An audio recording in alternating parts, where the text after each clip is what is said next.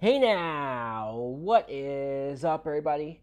My name is Mike Brown, aka Review King MB, and I just got done watching My Spy.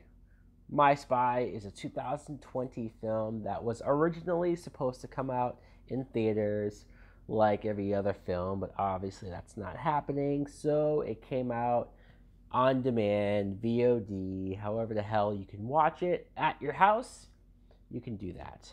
Actually, originally this movie was scheduled to come out last year, 2019, and for whatever reason it got pushed to this year, and then they got unlucky once again. It's directed by Peter Siegel, and the plot. The plot is we follow Dave Bautista, who plays JJ.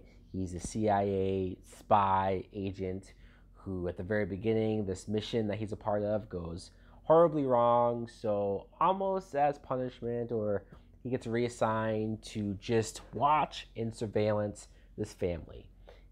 Because they have a family member who's a criminal and he could come back.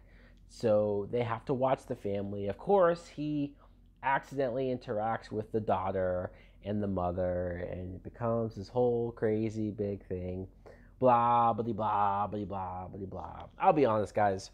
My Spy, this film is not horrible. It's not terrible. It's not going to be on my worst movies of the year list, unless, well, if we if we're even getting more movies this year, who knows? We might have such fewer films this year that when I do make my worst of list, maybe I'll have to add this to it just because there's not that much to compare it to.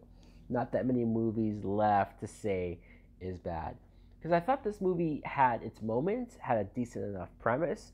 It's your typical, you have a big, huge muscle guy, tough guy, who has to interact with a child. You've seen this before. I'm sure we'll see it some more again. Dave Bautista, normally, if you see him in like Guardians of the Galaxy, he's hilarious, really funny, some of the best lines. Or if you see him in Blade Runner 2049, he's very dramatic, very serious. Like, those movies really showed how much range this guy has. Yes, he was a wrestler. Yes, I know him as the wrestler, but to see his career in film go to those levels, I was impressed. This time around, though, he felt very generic. He felt very not special. It didn't seem like he had that energy, that charisma, the one-liners. Like, this felt like a film that if somebody like Arnold Schwarzenegger or The Rock or somebody like that who could pull some of these cheesy lines off, pull some of this horrible dialogue off, and again, it's not 100% his fault because the script is that lame. the the whole dialogue, the premise, the script just isn't doesn't really have a lot of interesting things going on here. He interacts with the daughter Sophie, played by Chloe Coleman. She get, finds out that he's spying on them, and so she blackmails him into sort of teaching her what it's like to be a spy.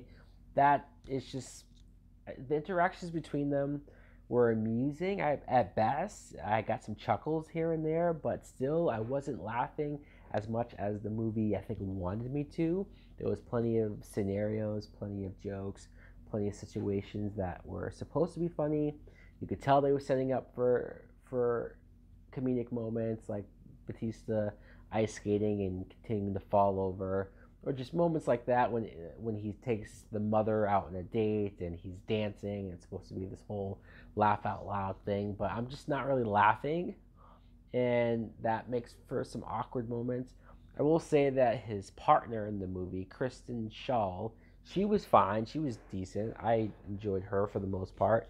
Ken Jeong plays the CIA boss, and normally he's very over the top, or I've seen him be over the top. The Hangover movies, of course. He was very laid back here. He was very just sort of a regular guy, and I appreciated that because I got pretty sick of Ken Jeong by the time like the third Hangover movie came around. And look, this plot, the villain and this hard drive and the terrorist attacks or whatever the hell they were trying to stop.